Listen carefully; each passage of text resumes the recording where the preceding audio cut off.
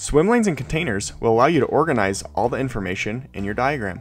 Swim lanes and containers separate and group your flowcharts into meaningful sections. You'll be able to use swim lanes to sort out responsibilities by person or to separate a process into specific phases. Let's start building a swim lane by dragging out a vertical or horizontal swim lane shape located in the container shape library. Once you have dragged your swim lane onto the workspace, you'll see the swim lane properties bar appear at the top of the canvas. You'll be able to customize your swim lanes with the swim lane properties bar. Properties bar will appear once you select all of your swim lanes or just one.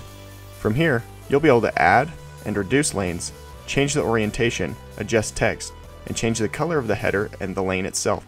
To change the header text, select the lane you want to edit, then double-click on the text to edit. It is important to note that swim lanes are container shapes. This means that when you place a shape within the swim lane, it will stick and move wherever you drag it. Using magnetization can be a great solution to move a shape within or outside of your swim lane. To magnetize or demagnetize your swim lane, select the lane and then click the magnet icon that is located in your properties bar. When you are ready, you can move and resize lanes as you need. Move swim lanes by dragging them to the desired destination. Once you've placed the swim lanes where you want them, you can resize them by clicking and dragging borders. Do you need to add, move, or delete one of your swim lanes?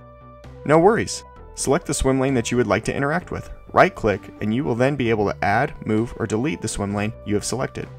You'll be able to insert a swim lane before or after and move left to right. There is also an option to delete the swim lane. Adding a container is another great option to group your information together. You can find your container shapes to the left in the container shape library. Drag and drop a container over any information on your canvas that you want to group together. Once the container is placed, you'll be able to adjust the size and move the container as needed. Remember, once you place the container over your information or place information in a container, it will become magnetized.